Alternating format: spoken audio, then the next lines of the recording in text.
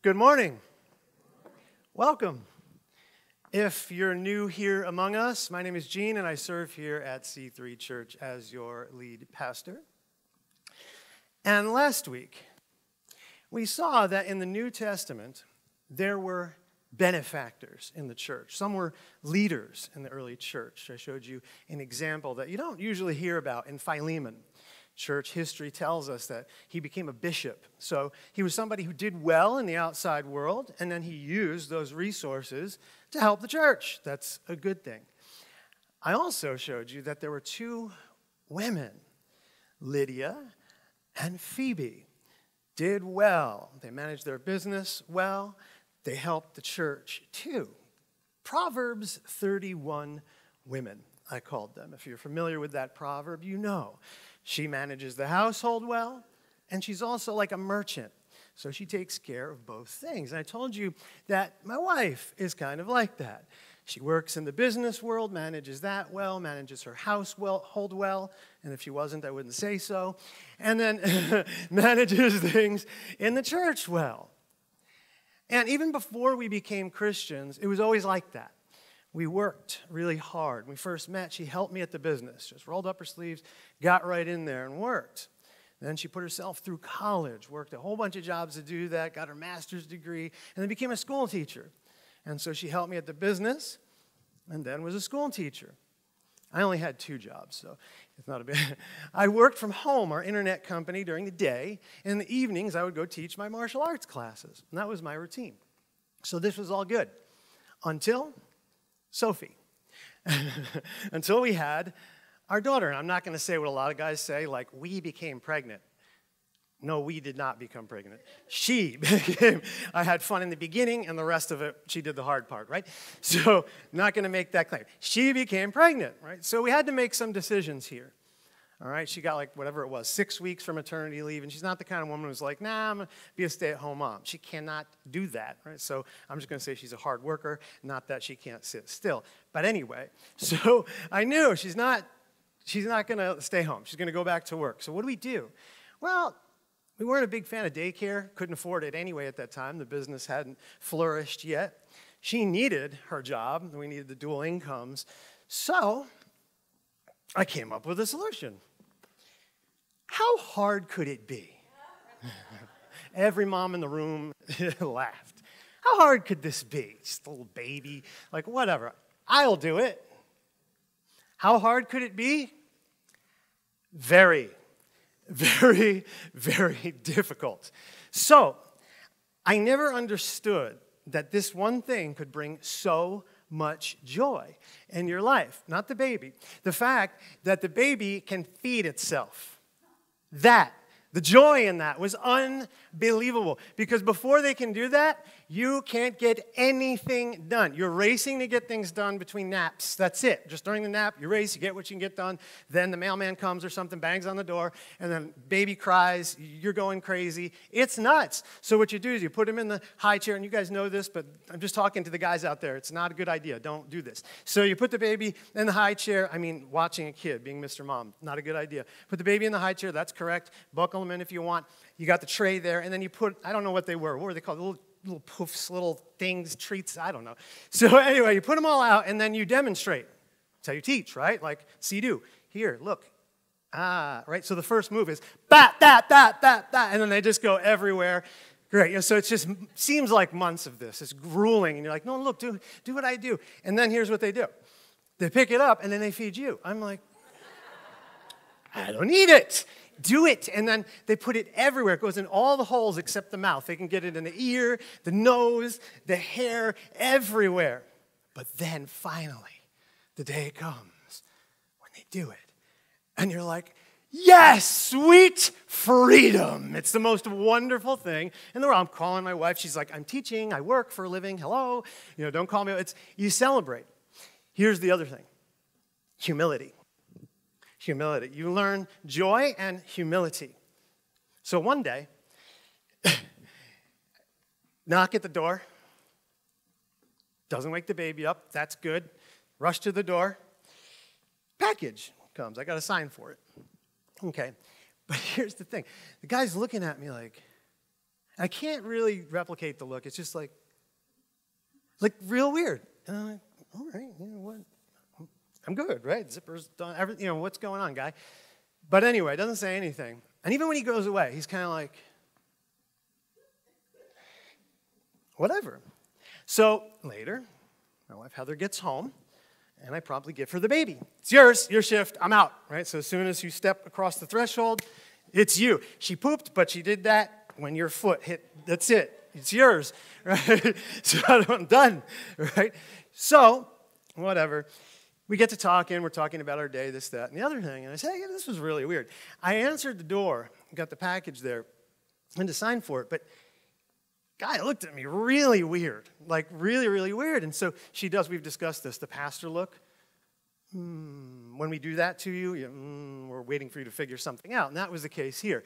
So she asked me a question. She says, well, let me ask you a question. When you answered the door, were you wearing that pink princess headband? Yeah. Yes. Yes. So I realized that this is just another thing that we've been talking about, that the Lord had used in our previous lives to prepare us, where Heather goes out and works a job, and I stay home with all the kids. That's what... All right, the rest of the story, this is where we're looking at a lot of the pieces of the Bible that nobody ever looks at all. We're putting it together in chronological-ish order for you. Last week we looked at Isaiah, chapters 1 through 6. Why? Because that is what happens during Uzziah's reign. It's during there. And we saw that 6, the beginning of 6, this is what happened in the year Uzziah died. So we're trying to put these things in parallel for you, chronological order. So Isaiah's all the way over here, and he's got to come like back here, here, the reign of like 4 kings. So try to put it together for you as best I can. So today, we're going to go back to 2 Kings 15 and 2 Chronicles 26. They do run in parallel-ish. And what you have here, if you pass Uzziah in 2 Kings 15, you're going to get the accounts of a few other kings here. And it's weird because it'll say this king was king when Uzziah, in this year of his reign. It's like 52-year reign. It's a long time. So in the umpteenth year of his reign, this person was a king. But if you're reading it and thinking that it should be chronological, you're like, wait a minute. You just said Uzziah died. And now this... So you got to read it like this. Meanwhile, in Israel, these things happen. So that's the way to think about it. So it's like a flashback, if you will, or something like that. So Judah and Israel, there's like a civil war going on here. There's a split kingdom since Rehoboam, Solomon's son.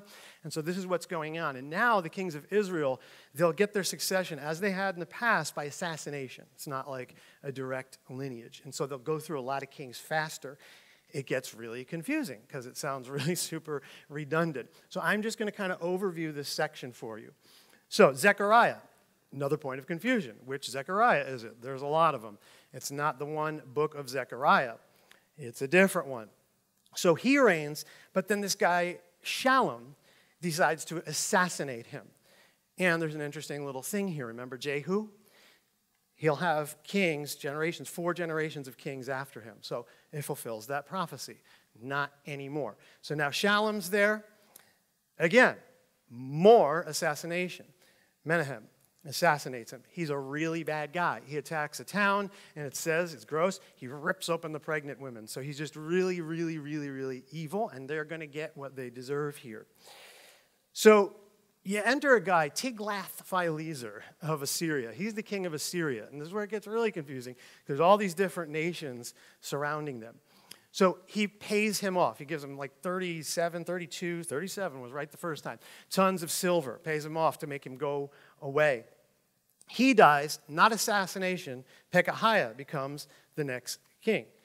Same thing. Evil guy, assassination, and then you have Pekah or Pekah, son of Remaliah.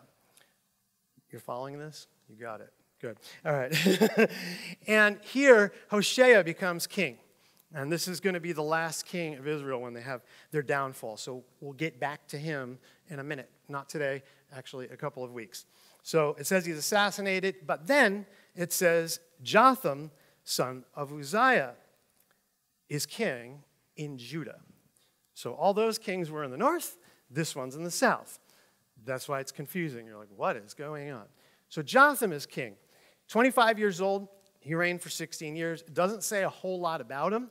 This is why 2 Chronicles 27 is kind of a short chapter. It's just about him, and that's it. Kind of breezes over it pretty quick, but then it says Ahaz becomes the next king of Judah in the south. I think I told you last week, Judah, Jerusalem. Jerusalem's the capital city there, so it's kind of synonymous. If we turn the page, 2 Kings 16:1. Ahaz, son of Jotham, began to rule over Judah in the 17th year of King Pekah, or Pekah's reign in Israel.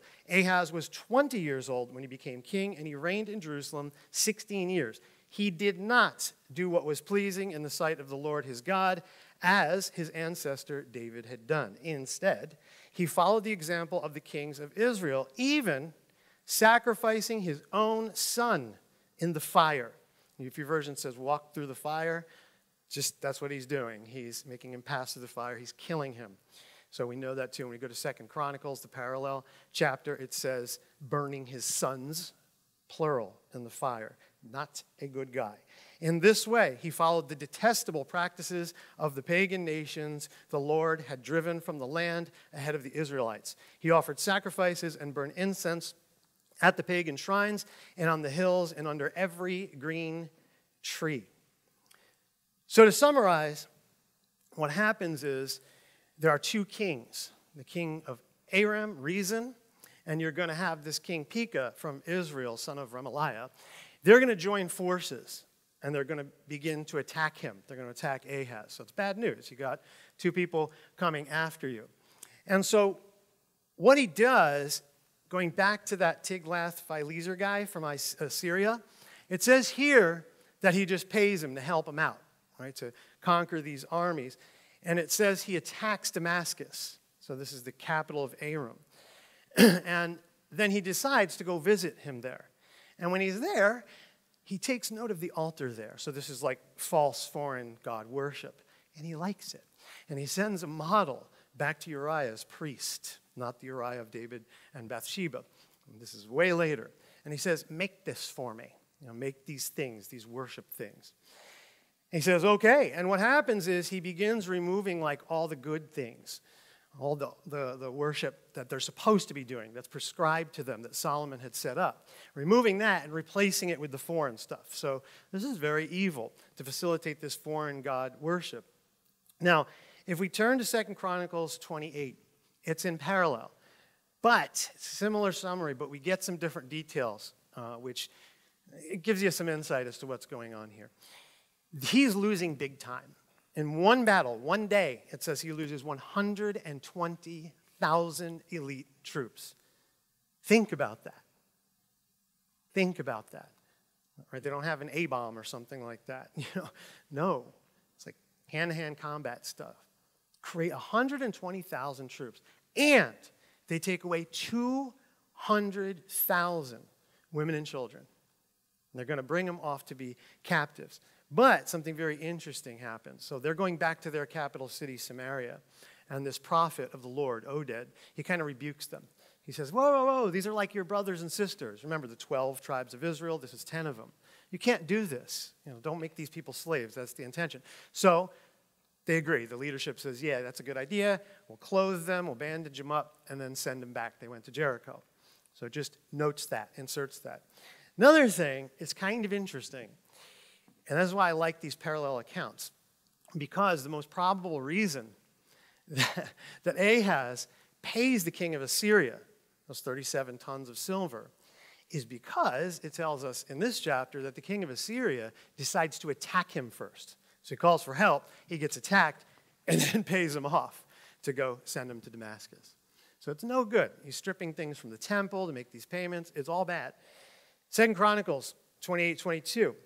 Even during this time of trouble, King Ahaz continued to reject the Lord. He offered sacrifices to the gods of Damascus who had defeated him, for he said, since these gods helped the kings of Aram, they'll help me too if I sacrifice to them. But instead, they led to his ruin and the ruin of all Judah. The king took the various articles from the temple of God and broke them into pieces. He shut the doors of the Lord's temple so that no one could worship there. And he set up the altars to the pagan gods in every corner of Jerusalem. He made pagan shrines in all the towns of Judah for offering sacrifices to other gods. In this way, he aroused the anger of the Lord, the God of his ancestors. The rest of the events of Ahaz's reign and everything he did from beginning to end are recorded in the book of the kings of Judah and Israel. When Ahaz died, he was buried in Jerusalem, but not in the royal cemetery of the kings of Judah. Then his son Hezekiah became the next king. We will get to him later. There's going to be an awful lot on him. So, lesson, do not name your kid Ahaz. That should be a takeaway from today. So, I talked about Isaiah. Right? So, we did that last week, but we concentrated on 6 chapters. Here, we're going to mix them in. So, we're going to do three books of the Bible that kind of go in parallel. You ready? Got it? You all right? You got it. Okay, hang in there. Buckle up. All right, so Isaiah, we're going to turn the page from 6, 7:1. Look at this. When Ahaz, son of Jotham and grandson of Uzziah, it's all coming together, was king of Judah, King Rezin of Syria, and King Pekah, son of Remaliah, the king of Israel, set out to attack Jerusalem. You know that, right? However, they were unable to carry out their plan. The news had come to the royal court of Judah. Syria is allied with Israel against us. So the hearts of the king and his people trembled with fear, like trees shaking in a storm. Then the Lord said to Isaiah, take your son, Shear-Jashub, your guess is as good as mine on the pronunciation, and go out to meet King Ahaz. You will find him at the end of the aqueduct that feeds water into the upper pool, near the road leading to the field where cloth is washed. Very specific. Tell him to stop worrying. Tell him he doesn't need to fear the fierce anger of those 2 burnt-out embers, King Rezin of Syria and Pekah, son of Remaliah. So he continues on, tells them not to worry about it in some kind of poetic language, and then says, unless your faith is firm, I cannot make you stand firm. Then it continues, Isaiah 7:10. Later, the Lord sent this message to King Ahaz. Ask the Lord, your God, for a sign of confirmation, Ahaz. Make it as difficult as you want, as high as the heaven or as deep as the place of the dead. But the king refused. No, he said, I will not test the Lord like that. Then Isaiah said, listen well, you royal family of David. Isn't it enough to exhaust human patience? Must you exhaust the patience of my God as well? All right then, the Lord himself will give you the sign. Look, or behold, the virgin will conceive a child. She will give birth to a son and will call him Emmanuel, which means God with us. Sound familiar? A lot of you know those verses. They should be familiar. But if you didn't before, now you know the context behind it. Interesting. Now here's the thing, and this is going to get really cool. If we go to the Gospels, we see a quote of that in the very first chapter. So you have a very long, lengthy genealogy for Jesus, and then Matthew 1:18. This is how Jesus, the Messiah, was born. His mother Mary was engaged to be married to Joseph. But before the marriage took place, while she was still a virgin, she became pregnant through the power of the Holy Spirit. Joseph, to whom she was engaged, was a righteous man and did not want to disgrace her publicly. So he decided to break the engagement quietly. As he considered this, an angel of the Lord appeared to him in a dream. Joseph, son of David, the angel said, do not be afraid to take Mary as your wife, for the child within her was conceived by the Holy Spirit. And you have a son, and you are to name him Jesus, for he will save his people from their sins. All of this occurred to fulfill the Lord's message through his prophet. Look, the virgin will conceive a child. She will give birth to a son, and they will call him Emmanuel, which means God is with us. When Joseph woke up, he did as the angel of the Lord commanded and took Mary as his wife, but he did not have sexual relations with her until her son was born, and Joseph named him Jesus. Just interesting. Side note, again, that is the Greek Old Testament being quoted. Important. We'll do more of that at Bible study if you want. But here's the thing. Joseph, So just, guys, I'm going to preach to you for a minute. You're engaged. You're abstaining. You're waiting, right? You should do that. Wait until you're married. But your fiance comes up to you and she says, hey, I'm pregnant. What? No, but it's all good. Because it was the Holy Spirit. All right. I don't blame him, right? That's nice. We're going to break this off. But then the angel comes, right? And even though I just don't know about you, I got to be honest here. I'll be like, okay, Gabriel, right. Is that the mailman's name? Like Holy Spirit? Really? You know what I mean? I don't know. So Joseph, he's a pretty faithful guy. That's a big ask, isn't it? Right? He came in a dream and everything. Could have been a dream. He could have gone through like another stage. We've seen these kinds of things, right? Whether it's like the wool on the floor or whatever. You got to show me, Lord. He doesn't even ask for a sign. It's kind of crazy. Like, okay. I don't know. Better guy than me. But here's the thing. It's about faithfulness. So Mary was faithful. Joseph was faithful. And now this is an extreme example, but let's bring it to us for a minute. Let's just bring it to us. And again, women, I was preaching to the guys, you can't use the Holy Spirit thing. That's not what I'm talking about, okay? So that's not a good excuse. We need to be faithful in both directions. We need to be faithful, and I'll add, we need to realize in practical ways that there may be some unseen things going on in the realms of our spouses, things we don't understand. We need to think about that perhaps before we volunteer to be Mr. Mom, guys. Consider what they're doing. You see, truly being faithful means we can be trusted with things when we're not seen and when we are not seen. It also means that there are things that aren't seen that we should really appreciate. And it should be like this in all of our relationships. So, some practical examples. I got confirmation on this one this morning. I had to ask someone who was in the military.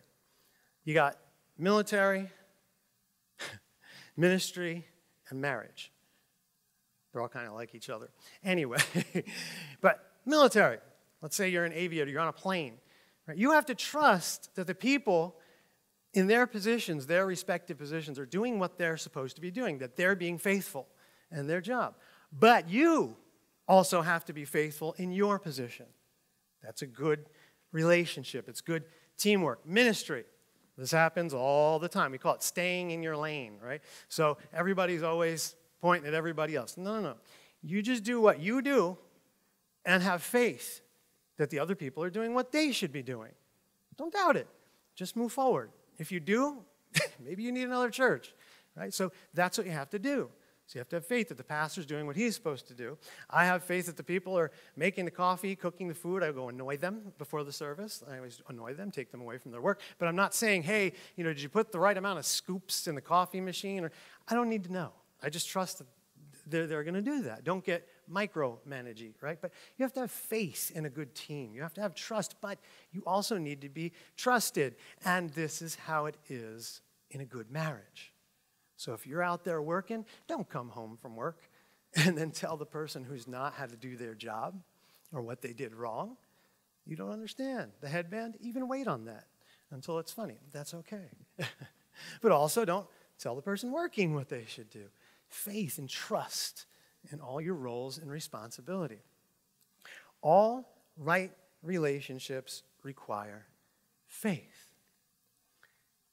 Faith that the other person is doing what they're supposed to be doing when no one is watching. Now, a marriage, I have found, is a picture of how a person behaves in relationships. You can look at the marriage to see how they're doing other things, probably.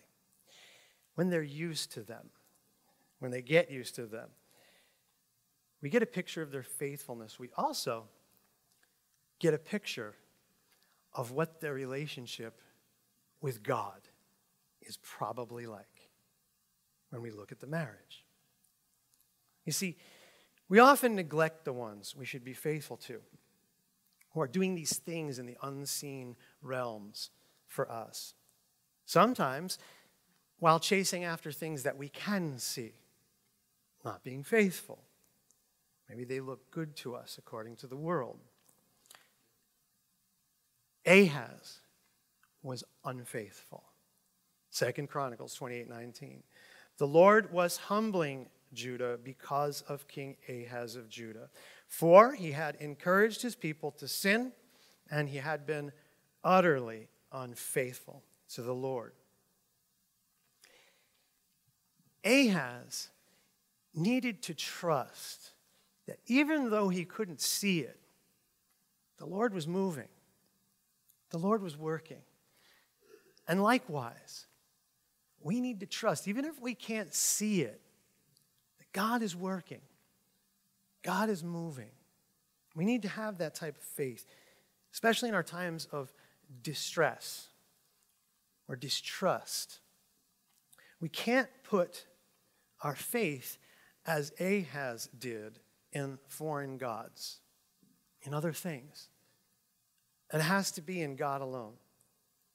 He committed adultery with the immediate. We can't have any other go-tos other than God. But here's the thing. What do we go to instead of God? What are our go-tos? Talked about this problem, having the right heart to hear from the Lord. People are often in the world more than they are the Word. Remember the seeds last week? That's why it can't get in there. That's the key to hearing from Him. We go to so many other things. I find it very ironic that, like, in God we trust is the motto on money. We must be loyal in both our relationships with each other and with God. We looked at James last week. Let's continue there. James 4:4. You adulterers. I talked about English translations kind of making it easier for us. In Greek, it says, you adulteresses. Feminine. So even for the men in the church, it's incredibly hard language. Don't you realize that friendship with the world makes you an enemy of God? I say it again. If you want to be a friend of the world, you make yourself an enemy of God. Do you think the scriptures have no meaning? They say that God is passionate, that the Spirit He has placed within us should be faithful to Him. And He gives grace generously, as the scriptures say. God opposes the proud, but gives grace to the humble. Proverbs 3:34. Again, the Greek Old Testament being quoted. So humble yourselves before God, resist the devil, and he will flee from you. Come close to God, and God will come close to you. Wash your hands, you sinners. Purify your hearts, for your loyalty is divided between God and the world. There it is again, just like we saw last week. We can't have a loyalty that is divided. We cannot have any other go-tos except God. Now, I know that's hard because sometimes you can't see Him.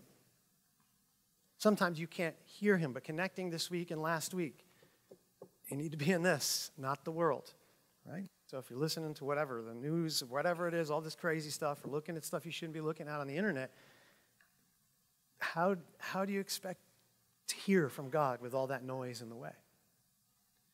You got to get rid of that. That's the key. That's the key. Be in this. Faith is believing what is not seen. Hebrews 11:1. And if that says 1:1, that was my typo, not Robert's. It's 11:1. Faith shows the reality of what we hope for. It is the evidence of things we cannot see. 2 Corinthians 4:18. So we don't look at the troubles we can see now. Rather, we fix our gaze on things that cannot be seen. For the things we can see now will soon be gone. But the things we cannot see will last forever. Was I right about that? 11:1, yeah. My fault. So here's the thing. Kind of had an interesting conversation following a Devo staff meeting last week. And the idea, Carolee brought it forward, was that, like, would you ever take a bullet for somebody? I mean, you hear that all the time. People, like, pretty loose with it. They say it, oh, yeah, I'd take a bullet for you. You know, think about that. But the point was Jesus took a bullet for all of you, for all of us. Wow, this is amazing. So just a little side note here, because I want you guys to understand our church culture, who we are, what we believe in. We're a Bible-believing church. This is primary. Christ-centered church, that's what C3 stands for now.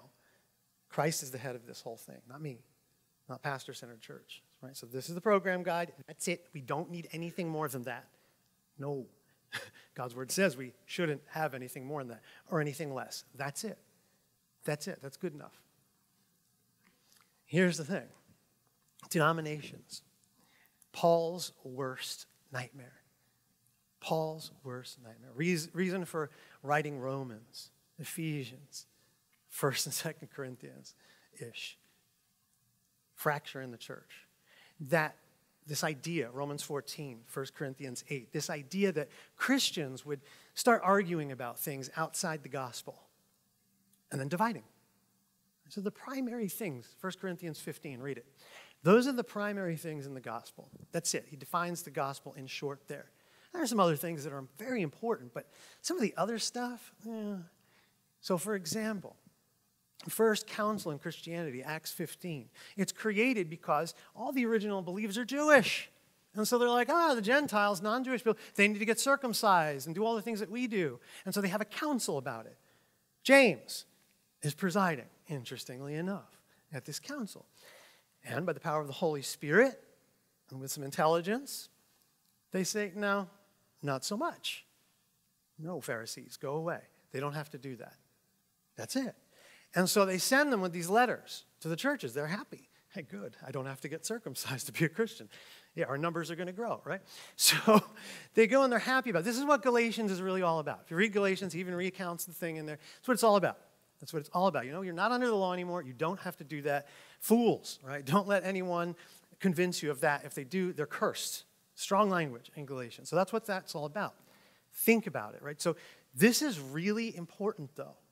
Really, really important, because within that list, don't eat meat sacrificed to idols. So think about it. You don't have to get circumcised. You don't have to follow the law of Moses. But things that are strangled from the blood, you're not supposed to be eating the blood, and meat sacrificed to idols. So these sacrificial systems, they sacrifice an animal. Don't eat that meat.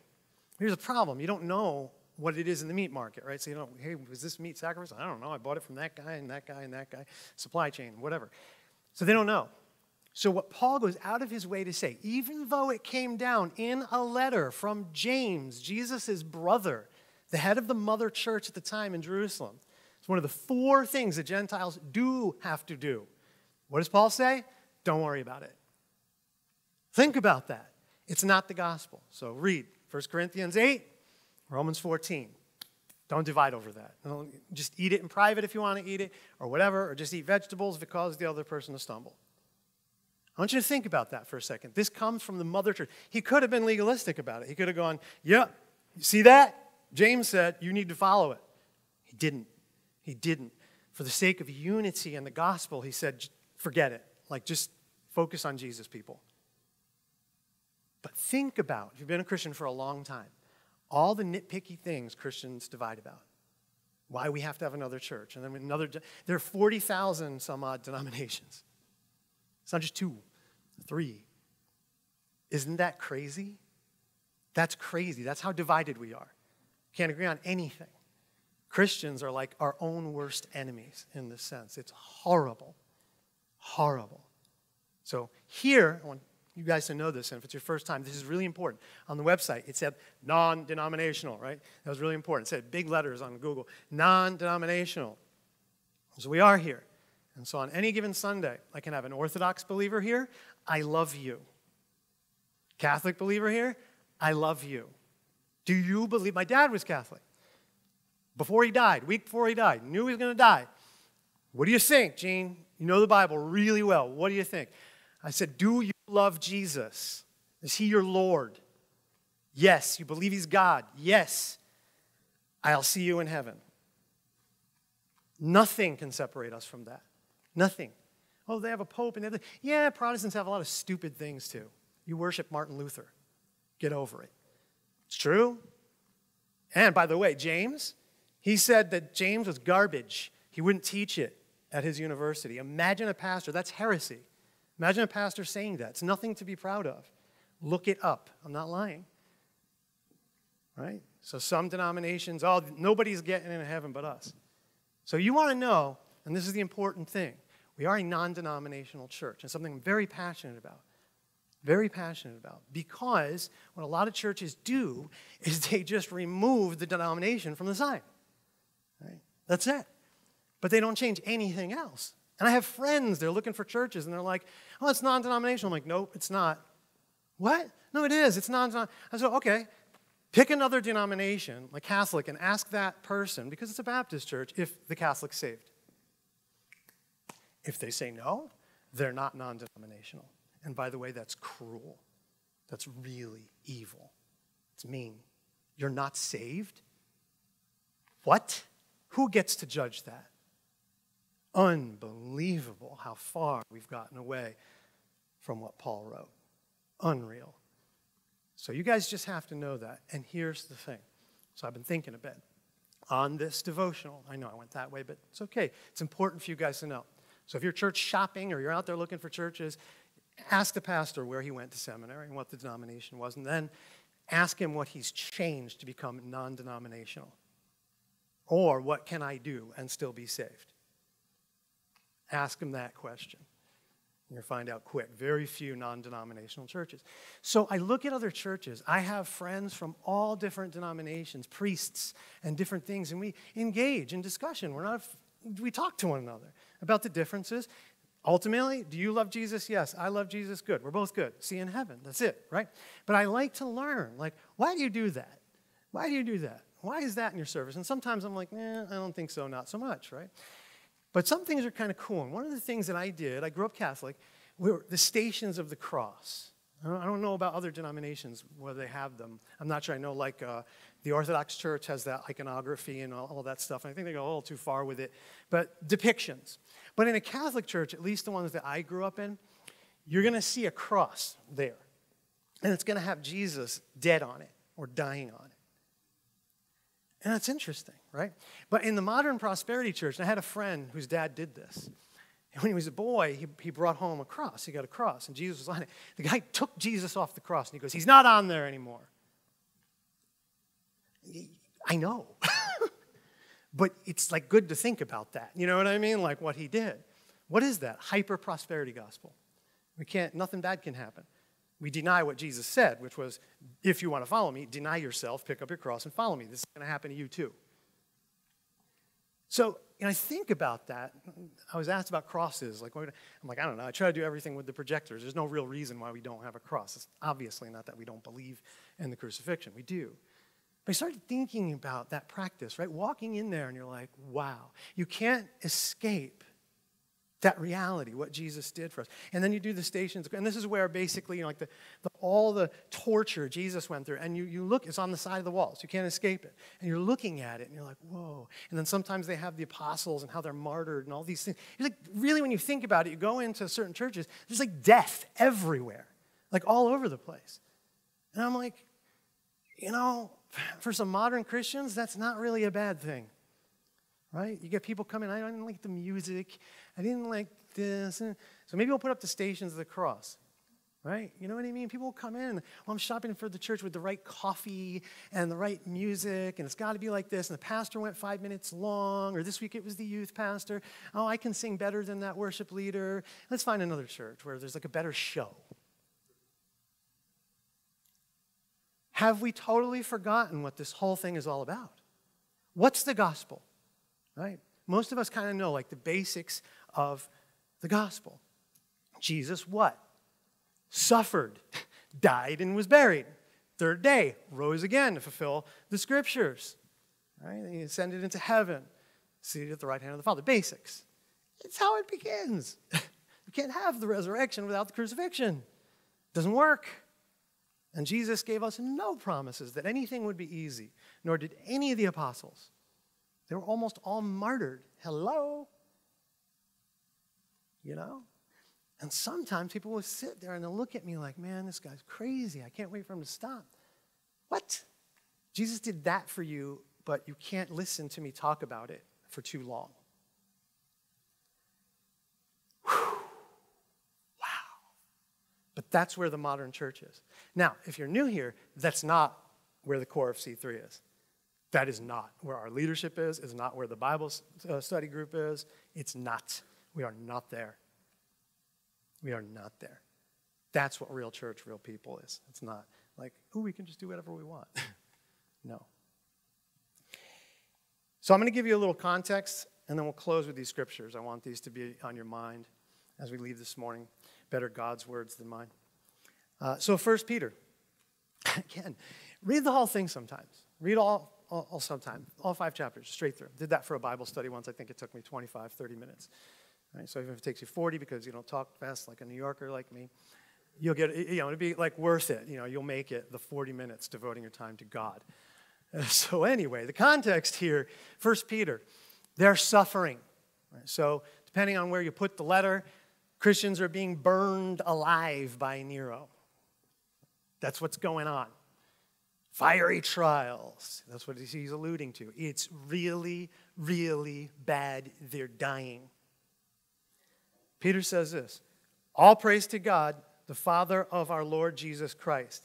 It is by his great mercy that we have been born again because God raised Jesus Christ from the dead. Now we live with great expectation and we have a priceless inheritance, an inheritance that is kept in heaven for you, pure and undefiled, beyond the reach of change and decay. And through your faith, God is protecting you by his power until you receive this salvation, which is ready to be revealed on the last day for all to see. So be truly glad. There is wonderful joy ahead, even though you must endure many trials for a little while. These trials will show that your faith is genuine. It is being tested as fire tests and purifies gold. Though your faith is more precious than mere gold, so, when your faith remains strong through many trials, it will bring you much praise and glory and honor on the day when Jesus Christ is revealed to the whole world. You love him even though you have never seen him. Though you do not see him now, you trust him.